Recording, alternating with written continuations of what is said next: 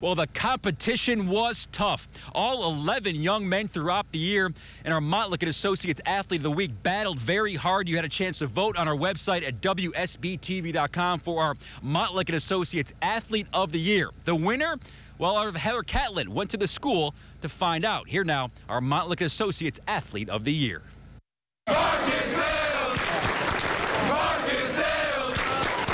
Teammates and friends cheered Chattahoochee High School's Marcus Sayles before, during, and after the award presentation. On game nights, Marcus is rarely off the field, excelling as a wide receiver and defensive back.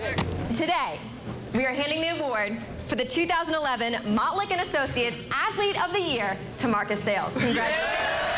Those who know him best say Marcus achieves goals both in the classroom and on the field. It's very rare that you have such a good player that practices so hard, and that's what he does. He just leads by example.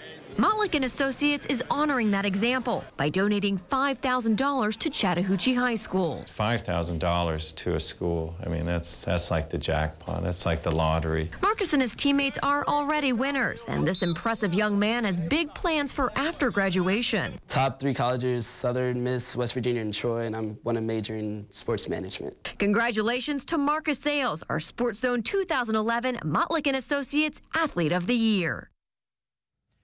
Good stuff. Again, congratulations to Marcus from all of us here at Channel 2. And again, because of it, Chattahoochee picks up, as you saw, a $5,000 check from our friends at Montlick and Associates.